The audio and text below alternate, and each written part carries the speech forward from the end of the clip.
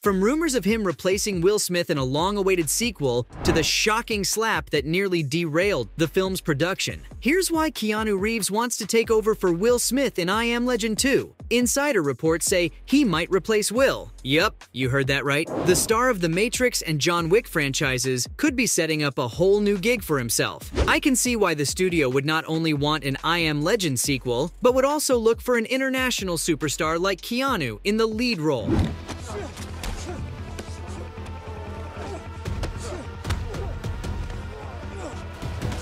In 2007, I Am Legend grossed more than $500 million smashes, and even though it's been years since the movie came out, there's a good chance it could create a viable new franchise or even an entirely new cinematic universe. You might be wondering why they'd want to replace Will Smith, especially considering his performance as Robert Neville was adored by critics and audiences alike. But there are a few reasons for wanting a change. For one thing, Neville died at the end of the film after sacrificing his life by blowing himself and a bunch of Darkseekers up to give his friends a chance to escape. This wasn't just a sentimental move either, because they were trying to find a cure for the disease and get it out into the world. So Neville's sacrifice sealed his fate and status as a legend, which explains the name of the film in the process. Another reason Keanu might replace Will is that he tends to avoid signing on for sequels, with the exception of Men in Black and Bad Boys, of course. Whether it's Suicide Squad or Independence Day, Smith usually doesn't like the idea of sequels, and that's a big problem for studios looking to cash in on his fame. If the rumors are true, it wouldn't be the first time Keanu got a role that was supposed to go to Smith. Did you know that Will was the Wachowskis' first choice for Neo? True story. Keanu only snagged the role because Smith didn't want it. Apparently, Will didn't understand the plot of the film and wasn't impressed by Wachowski's pitch. In his view, Wild Wild West was the better choice, and we all know how that turned out. Flop City. The Matrix became a multi-billion-dollar franchise, and I doubt anyone even remembers the weird steampunk film that Will did instead.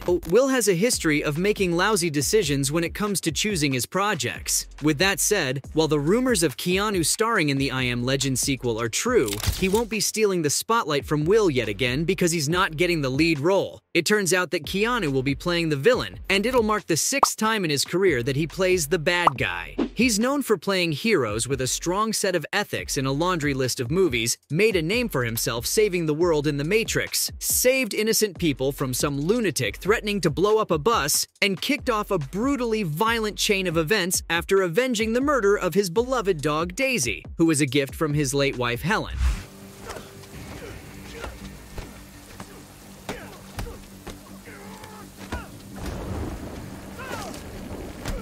The dog lover angle made him a great prospect for I Am Legend 2 because Neville's relationship with his loyal canine companion was a big part of the first film. But the reveal that Keanu's playing an antagonist does away with all that speculation and raises questions about what his character will be like. As of right now, there's not a lot of information, but there are still plenty of theories to chew through. One theory suggests that Keanu will likely be playing a Darkseeker, but not just any Darkseeker. Their mysterious leader will unite his fellow zombie-vampire hybrids to wipe out any remaining humans. I don't know about you, but I can't see the studio hiding Keanu's face under layers of prosthetics, so he might be playing a human being. Even though I Am Legend made it seem like Neville, Anna, and Ethan were the only humans left, there's gotta be other survivors hiding somewhere, and if there are, they could have a leader who's totally off his rocker, desperate to hold on to power, or find a cure. We've seen this trope time and time again in post-apocalyptic fiction, and Keanu would be the perfect choice to play a character like this. We can also learn a thing or two by checking out his co-star,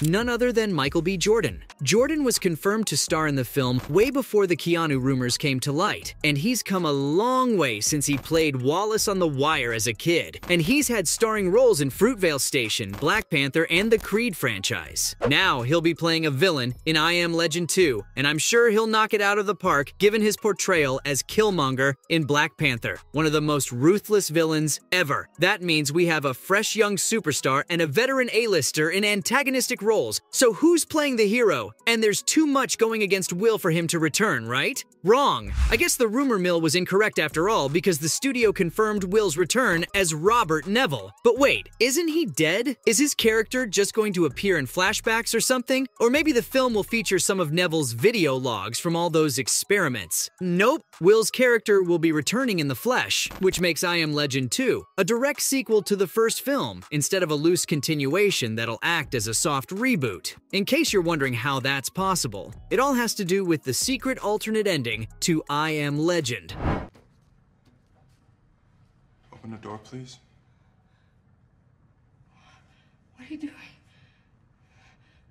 The theatrical release featured that self-sacrifice ending I talked about earlier, but the original cut had Neville surviving against all odds, and we only got to see it in the DVD release. The studio swapped the endings out because of a poor audience response during test screenings, which is kind of weird because it happens to be the original ending from the source material. But I guess the customer's always right. So the studio decided to alter the ending Richard Matheson wrote in his book, hoping that the more tragic ending would have a greater impact on audiences. Audiences didn't have a problem with Neville surviving, but they didn't like a specific reveal that only happened in the original ending. You see, when Neville makes it out alive, he discovers that the Darkseekers aren't just violent monsters that are out to get him, but creatures with feelings and desires, and they're just as afraid of humans as we are of them. Modern-day viewers tend to prefer complex villains with some shades of gray, so it looks like the sequel will take the alternate ending and run with it. But that doesn't answer one very important question. What's the film going to be about? I mean, the original book ended with Neville discovering the true nature of the Darkseekers, so there won't be any more source material to work with. But the alternate ending does create some exciting new directions and possibilities for the story. Neville will keep experimenting on the Darkseekers, and he now knows that the mutants that attacked him at the end of the first film weren't trying to harm him. I know.